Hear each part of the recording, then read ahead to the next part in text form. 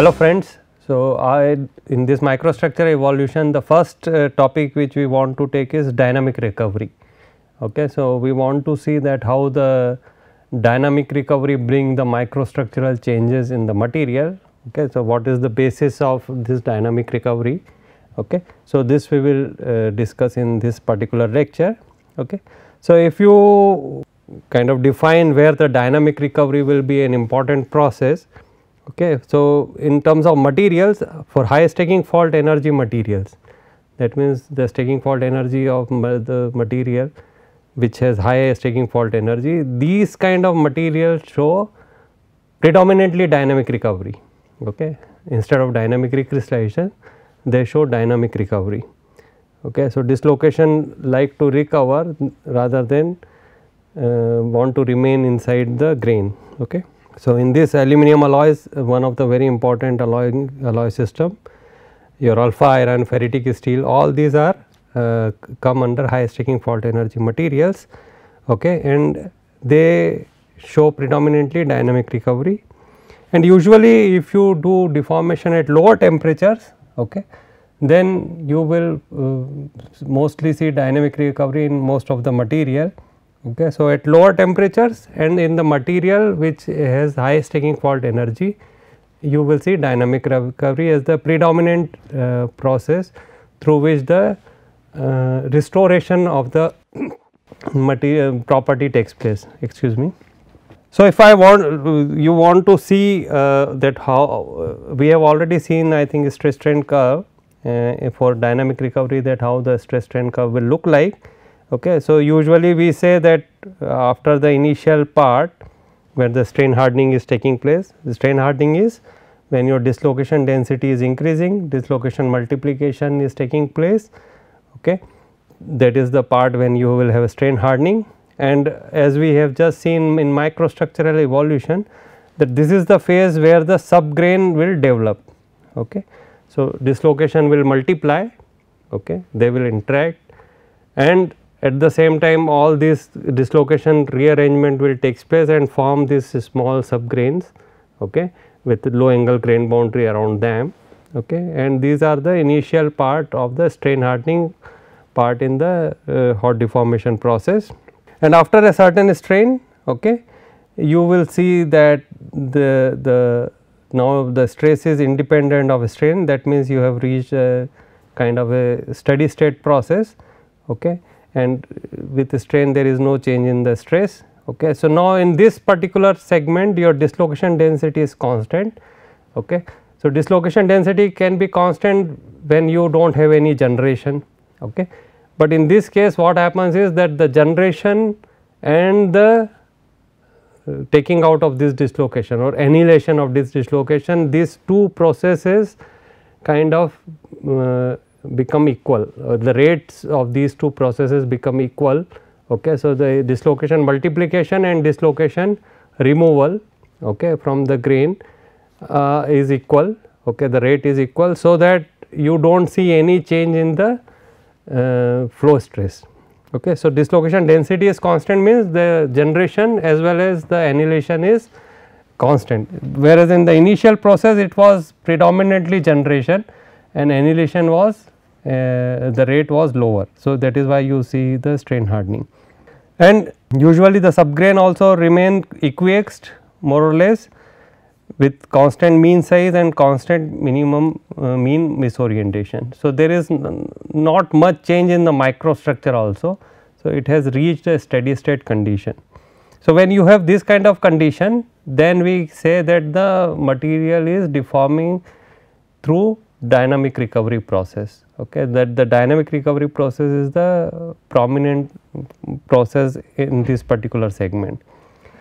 Just as a word of caution, okay, do not think that if a flow curve is continuously showing strain hardening, there is no recovery there. Okay.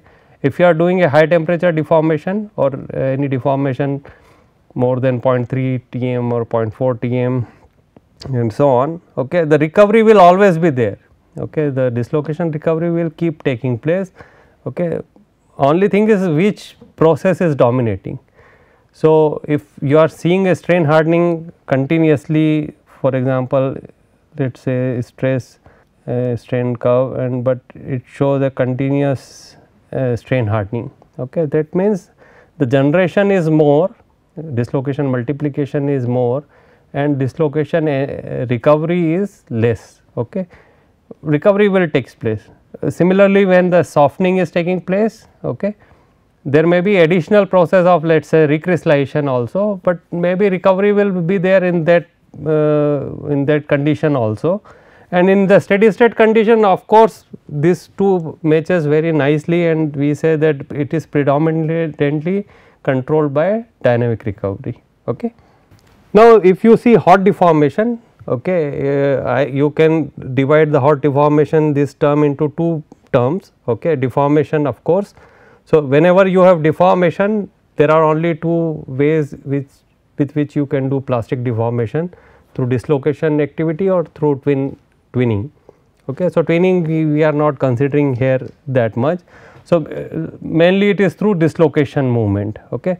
So, when you impose a strain in the material, okay, to carry that strain, okay, you need that many dislocations. So, dislocation density will increase with the strain, and that is why you see the strain hardening. Okay. So, any deformation process, you will have associated dislocation generation and then dislocation movement. Okay. But at high temperature, another thing which happens is called what we call as equilibrium vacancy concentration. So, at any temperature above 0 Kelvin, you will have some vacancies in the material. Okay. And these are thermodynamic defect, vacancy is a thermodynamic defect. So, it will always be there, and the change of equilibrium vacancy concentration as a function of temperature is exponential. Okay. So, as you keep increasing the temperature, it will increase exponentially. Now, this what these vacancies do is that they actually help in the recovery of the dislocation. Okay. So, if you want to just see a relationship, a vacancy concentration in mole fraction is related with activation energy and the temperature. So, temperature is a very important factor here. Okay. Activation energy will be constant for formation of vacancy. Okay. So, as you increase the temperature, there will be exponential increase in the vacancy concentration. Okay. So, now how these vacancies help in the recovery process. So, when you have deformation first, so dislocation will increase, dislocation interaction takes place. Okay. Now, dislocation, when the dislocations are involved, okay, in absence of, let us say, temperature also, there will always be some interaction between the dislocation. Okay. So, if you want to see any two dislocation, for example, I take two edge dislocation of same sign. Okay. Now, they will also have some stress field associated with them. Okay. So, you will have a compressive stress field here and tensile here, similarly compressive here and tensile here. Okay. And if they are close to each other, their stress field will interact, okay, and these two dislocation would like to come one over another. Okay. If the dislocation are of not opposite sign, again taking the edge dislocation, okay, these two dislocation would like to arrange in a way that they are at 45-degree angle to each other. Okay. Okay. So, this is the usual interaction in absence of temperature, also this kind of gliding.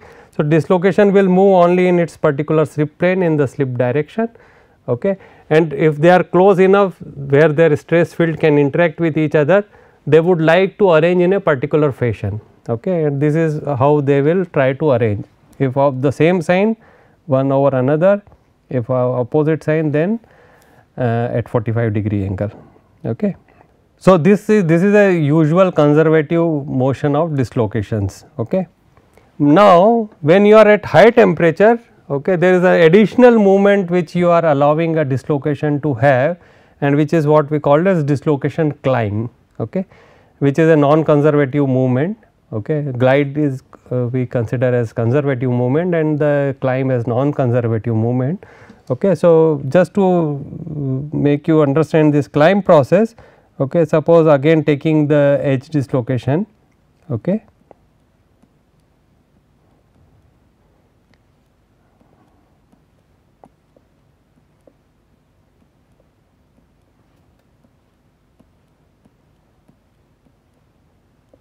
So, I am just drawing, hope I am drawing it correctly here, this will come here and so on, and then there will be next layer, okay, and okay. So, you have a edge dislocation here which is ending somewhere here. Okay. So, now let us say there is a vacancy, as you increase the temperature there will be more vacancies. One vacancy is jumping, okay, and suppose it has first come here, there is a vacancy here now. Now, this atom sees these vacancies, okay, then let us say this atom jumps here, is now coming here. So, vacancy has moved from this place to this place. Now, this the additional plane which is there for the edge dislocation, this particular atom at the end of the dislocation also sees this particular vacancy and it jumps here. Okay. So, let us erase this one now from here and create this particular one here. So, what you can see here is that the dislocation has climbed by one atomic distance now. Okay. Okay, so, what you can see here is that dislocation has climbed by one atomic distance. Okay. So, the vacancies how they are helping is that this dislocation now climb, okay, and that is how dislocation can recover or dislocation can be removed from the grain by this climbing process. Okay. So, this dislocation climb can happen only when you are at sufficiently high temperature where the equilibrium vacancy concentration is of certain amount, okay, then only it will be effective process for dislocation climb. And also you can see that because temperature is in the diffusion is a temperature dependent process. So, for diffusion of vacancies also you need a high temperature. So, for creation of vacancies as well as our diffusion of vacancies, for both you need high temperature, then only you will have this kind of climbing process. Okay, and this type of climbing can keep happening as more and more vacancies are there. Okay. So, you have dislocation generation due to deformation and you have dislocation recovery through this kind of climbing process, dislocation climb. And also this climbing process then helps in kind of rearrangement of dislocation. Okay. And as I told you that this rearrangement you can develop a small or low angle grain boundary. For example, let us say I have a crystal like this, okay, and I am now deforming it. Okay. So, let us say I have deformed it like this. Okay. So, now you can see that there is a tensile strain here and compressive strain here. The length is shorter in the bottom and length is more towards the top. Okay. So, to have this kind of straining, definitely I will have to introduce dislocations here. Okay. Okay. So, initially these dislocations are all randomly arranged, okay. But suppose if I also do it at a sufficiently high temperature, then what will happen that this dislocation will like to rearrange, okay, and then this particular crystal again the same strain is there, but now let us say the dislocation are arranged in a particular fashion.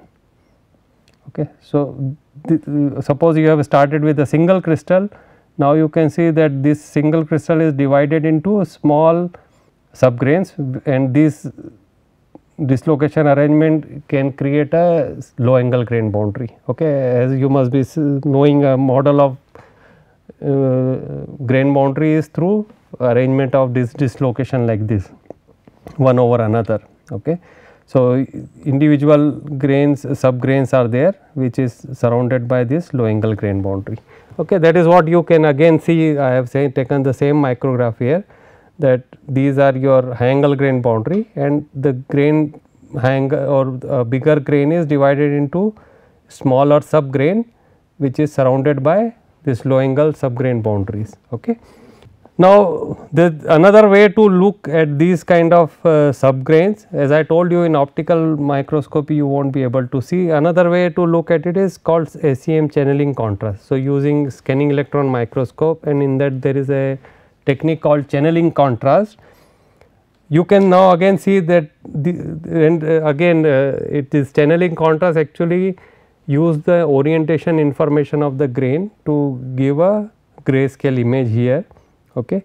So, this is small subgrains which you can see here also. I think if you see the scale it might match 50 micron is here, and there are let us say 5 or 6 grains here. So, around 10 micron, and here it is 20 micron, again 10 micron. So, these subgrains are right now in this particular microstructure is around 10 micron. Okay. So, you can see these small subgrains, okay, within the grain using this particular technique. So, you can use different technique to view different microstructural features. Okay. So, a typical recovered microstructure will look something like this with high angle grain boundaries, okay, and the grain is subdivided into subgrains, and these subgrains will be surrounded by low angle or subgrain boundaries. Okay. Now, subgrain size also I can kind of quantify. Okay. As you can see that if I know the subgrain size, I can plot a relationship between the subgrain size and the normalized stress. For example, in this particular graph what you can see is a normalized subgrain size and this is normalized stress. Okay. And this you can actually relate with a relationship like this. Okay. So, D is your subgrain size,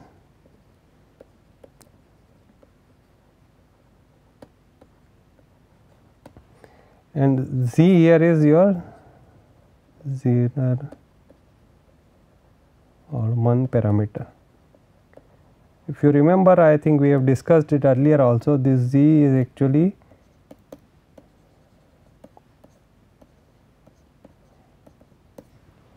is something like this. Actually it take into account both the strain rate and temperature in the single parameter. Okay. So, actually the effect of strain rate is that if you increase the strain rate, okay, then the flow stress will increase, okay, because you will have more dislocation and then they will interact and so on.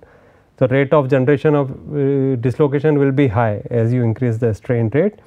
If you decrease the temperature, again the effect on the stress is that it will be higher, the flow stress will be higher as the temperature is lower. Okay. So, if I want to show stress will be higher when you have higher strain rate and lower temperature. Okay. So, these two effect is combined in this Zener-Holoman parameter, as I told you earlier also. So, when strain rate is high, temperature is low, means Z will be high. Okay. So, you can see now that there is a relationship between I can kind of have stress, the flow stress as function of some function of Z, that as Z increases my stress increases.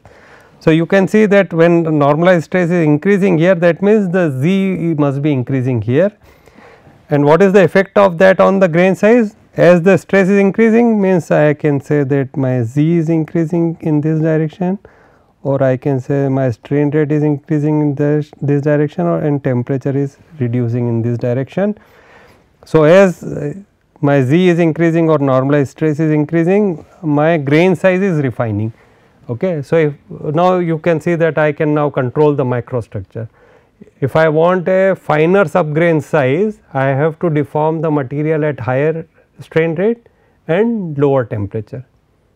Now, what is the drawback of that for a practicing engineer? For example, if I increase the strain rate and do deformation at lower temperature, my flow stress will be higher. Okay. And when the flow stress will be higher, that will have impact on all my machinery which I am using. For example, if I am using rolling or extrusion, okay. So, my roll mill has to be designed for that kind of flow stress. Okay. I will require higher energy for deformation because flow stress is higher. Okay. So, what microstructure I need, okay, for a certain property, and how I am going to get it. This is all interconnected.